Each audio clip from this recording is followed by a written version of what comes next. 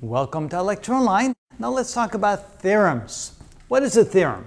A theorem is a statement that needs to be proved, and this will require definitions, axioms, or postulates.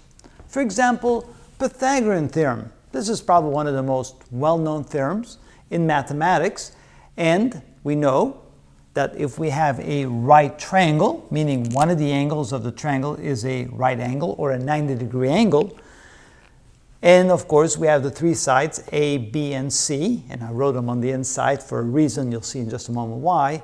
Pythagorean theorem tells us that one side squared plus the second side squared equals the hypotenuse squared.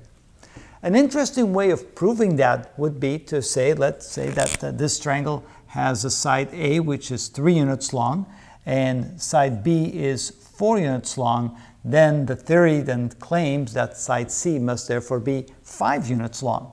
And one way to show that graphically is to go ahead and represent each side as a square.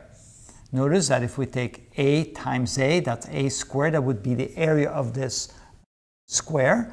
And then if we add up all these squares that we would get, when we equally divide it out like that, you can see that A times A, if A is equal to 3, then A times A would be equal to 9. So this would be 3 squared, and of course that would be 9 squares here. We could do it again for this side, if we make that into a square, and we divide it into those 4 equal slices in this direction and 4 equal slices in this direction, and we add up all the slices. Notice 1, 2, 3, 4, 5, 6, 7, 8, 9, 10, 11, 12, 13, 14, 15, 16. Of course, B times B. If B is 4, then B squared would be 16. And you can see that using those squares. And if you add 9 plus 16, that should equal 25. And again, we can show that here graphically by making this into a square and then dividing this into 5 equal slices. And dividing this into 5 equal slices. 1, 2, 5. And I'm not sure how equal they were here on the board, but close enough. You can see that 5 times 5 gives us 25. And there was one classical way in which we can prove the Pythagorean theorem.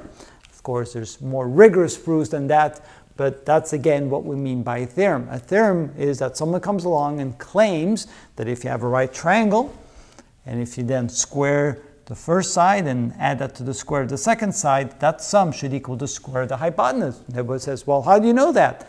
Well, we can prove it to you, and that's the concept of proof. We didn't just accept that because we couldn't see that unless there was some means of showing a proof.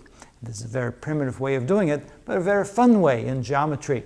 So we'll do more rigorous proofs, of course, later on in the videos to come. But now you understand what we mean by a theorem. It's a statement that somebody makes in mathematics, and we'll need to use a set of statements combined together, or perhaps like this, to prove that this theorem is actually correct. That's how it's done.